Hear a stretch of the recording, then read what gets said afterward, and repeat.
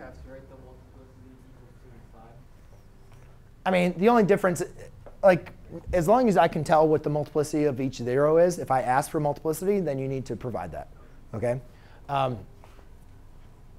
So in this example here, can we see that they have a common factor here? Right? So let's factor out a 2 and an x. So I factor that out, and I'm left with x squared minus 4x plus 3. OK. Well, again, I don't want to use the zero product property until I factor this down. So again, I'm thinking to myself, what two numbers multiply to give me 3, add to give me -4? Oh, that's a quadratic. So 0 equals 2x times x minus 3 times x minus 1. Right? And then when you use the zero product property, just remember, guys, when you set these equal to 0, like 2 just divides out. Right? 2 does not affect the 0. 2 could be 1/2. It could be, 2 over pi. Like, it doesn't matter what that factor is. It's just a factor of the 0. It gets divided out. So don't include 2 as a 0.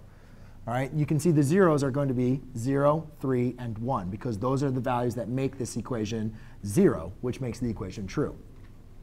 So we can say these zeros here, skipping the zero product property, is going to be 0, 3, and 1.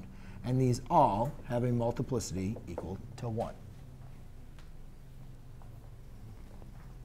Cool? Anybody get that one? Everybody try that?